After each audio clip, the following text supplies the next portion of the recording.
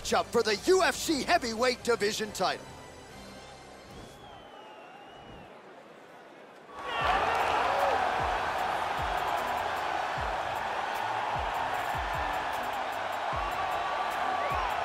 Well, for a long time, he's been mentioned with the baddest men on the planet. For a long time, though, the title fight eluded him. Not anymore. Here he is, the #1 heavyweight contender, finally making this walk and cracking a smile. He's waited a long time for this. He's not expecting a 25-minute war. He believes he has the power and the skills to get this thing done quickly. I guess we'll find out.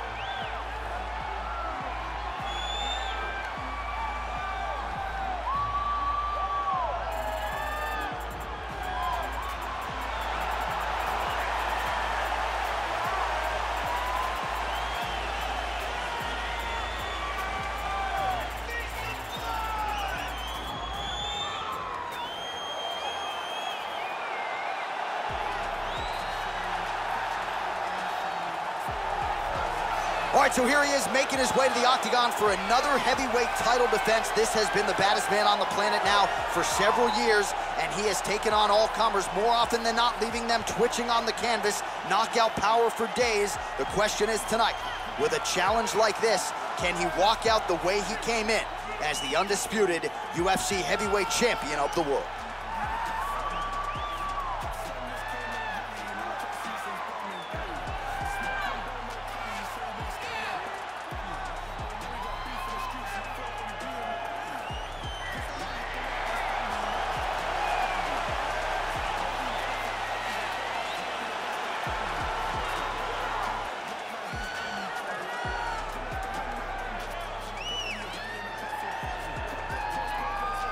Our tale of the tape for this heavyweight championship fight. Ngannou is 3 years his senior. He will have a 2-inch reach advantage. Bruce Buffer. Ladies and gentlemen, this is the main event of the evening. When the action begins, our referee in charge of the octagon, Dan Mergliata. And now, this is the moment UFC fans around the world have been waiting for. Live from the MGM Grand Garden Arena in Las Vegas, it's time! 5 rounds for the undisputed UFC Heavyweight Championship of the world. Introducing first, fighting out of the blue corner. This man is a kickboxer, holding a professional record of 8 wins, no losses. He stands 6 feet 4 inches tall, weighing in at 247 pounds. Fighting out of Paris, France, presenting the challenger, Cyril Gane. And now introducing the champion, fighting out of the red corner. This man is a boxer, holding a professional record of 15 wins, 3 losses. He stands 6 feet 4 inches tall, weighing in at 250 pounds. Fighting out of Paris, France, ladies and gentlemen, presenting the reigning, defending, undisputed UFC heavyweight champion of the world, Francis the Predator Ngannou.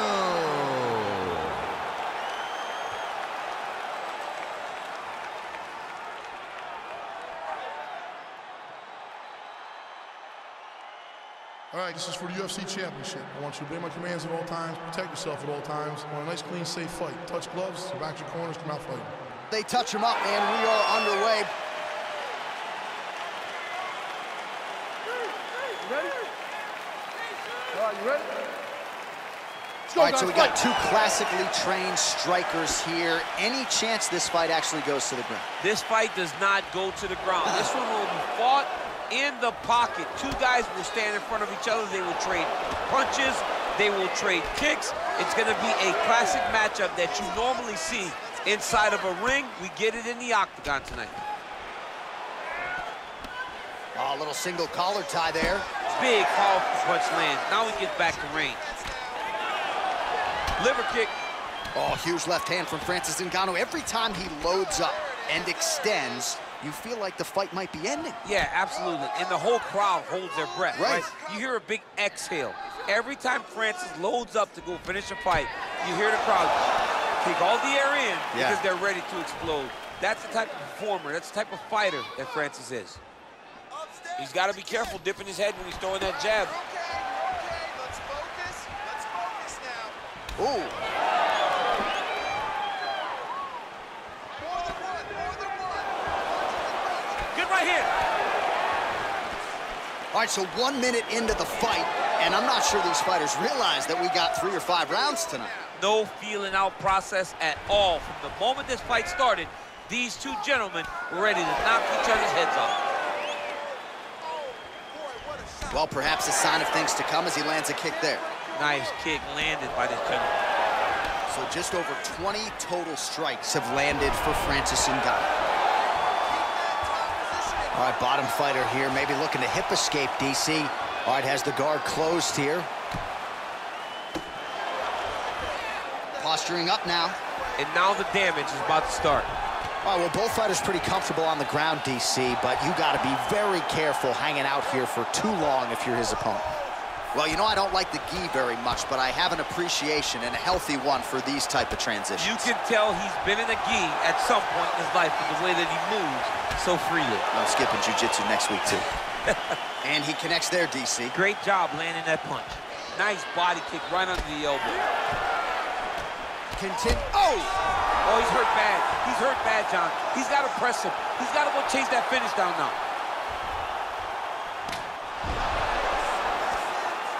Oh, and he lands another leg kick there. He's already landed several in this round, and the damage is really starting to take its toll. Yeah, it's really starting to take its toll. And you watch the opponent. He's walking gingerly on his leg. And one big tell that you're starting to really do well with your leg kicks is when your opponent starts to switch stances. Right. Watch for a stance switch very soon. The Predator gets caught with that punch. Blocks the shot. Set him up. Keep the movement. If you see the shot, take it. Oh, that's a hell of a kick right there. He told us Thursday that he was going to be kick-heavy tonight, and that is certainly a step in the right direction. He is landing that strike. He's very effective with it. Oh, tagged him with that right hand. What a strike that was. What a strike that he is landing over and over again. His opponent will need to make some adjustments. Ooh, what a punch. Mixes it up nicely in terms of staying heavy and also staying active. All right, he engages in the single collar tie. Oh, he's got that right hand going tonight, DC. Connected with it there. He's thrown so many left jabs to throw that right punch straight down the pipe. It's unreal. Look at how he turns his hip into that leg kick. Strong defense here as the hook to the head is blocked. And he connects with a punch there. We'll see if he can follow it up. He's landed that punch over and over again. What's he gonna do to follow up? Oh, he lands another strike to the body, really starting to connect on a lot of shots to the midsection, and these will take their toll as this fight goes into the latter rounds. Can't take many of those, you better check. Whoa! What a fantastic strike to throw at the exact right moment. He deserves this moment. Go finish his fight. So holding on to him here, not doing a ton, perhaps just looking to recover. Out of range with that kick attempt. 20 seconds left. He's very tricky when he throws that body kick. Stuffs that takedown attempt without issue. His opponent's got him in the clinch. He needs to break away and get back to his range because he's taking punch after punch from his clinch position. Nice punch by the Predator, Francis Ngannou. All right, so there's the horn signifying the end of the round. We had a knockdown there, but not a knockout. No, it wasn't a knockout, but you can't take those shots. That big punch landed, and it sat him down. If he gets hit with another one of those, it might be good night, Irene.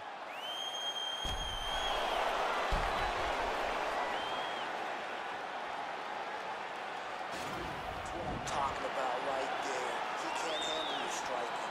Just keep moving to your left. Okay, you ready? Round 2. Ready?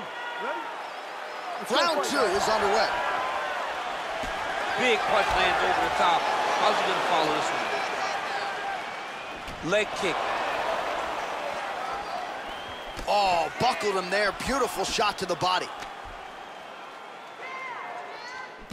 He blocks the punch.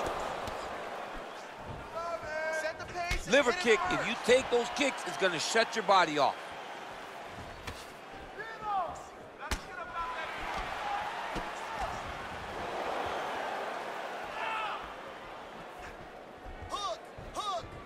Ngannou gets caught with that punch. Oh, how about the right hand from Francis Ngannou? It's hard to watch. I can't imagine it feels awfully good. You watch Francis put out an entire generation of heavyweight that came before him. Put out Overeem. Put out... Oh! He's in trouble. He's hurt bad.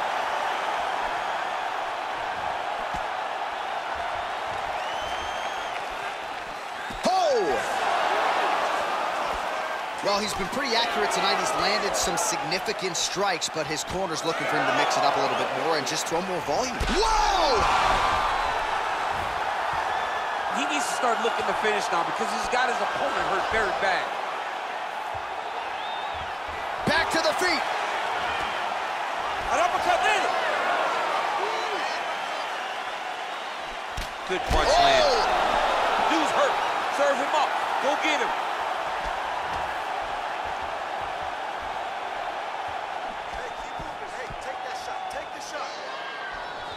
All right, single collar tie now. Lands a big elbow there.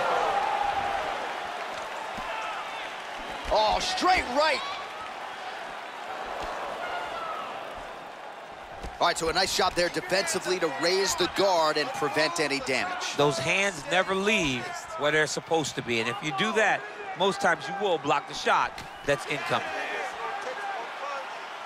So a much different approach for him here in this second round. He was a little bit tentative in round 1, a little bit of a feeling out process. Now he has clearly found his rhythm, found the range. We'll see if he can continue with more activity here in round 2. Oh, another one.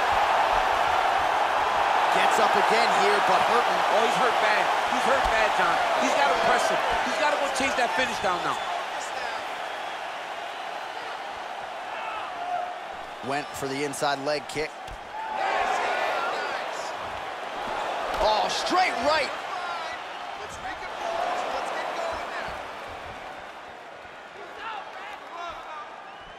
going now. Ooh, head kick lands and he's hurt. Nice punch there by Francis Ngannou. Slips the left hand. Oh! He put him to sleep. Oh! Do you believe it? He got him. What a fight.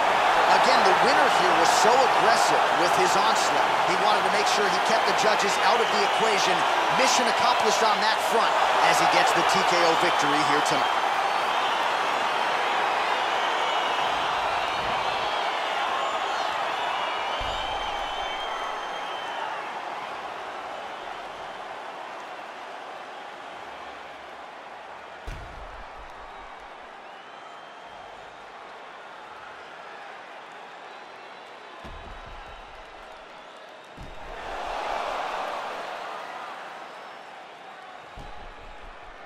And there he is, the baddest man on the planet, all smiles tonight.